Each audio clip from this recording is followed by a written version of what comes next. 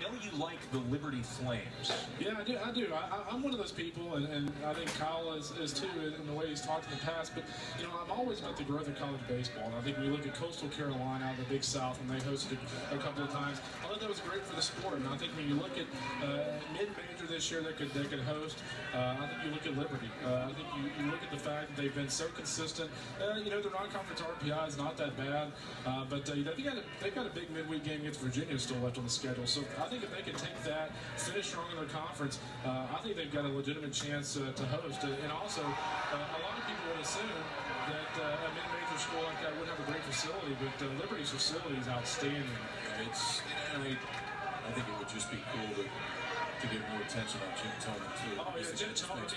Yeah, you look at his resume. He was great at South Carolina. Ray Tanner, can't say enough good things about him, and he's really done a great job. Ooh, that hit Ryan Burke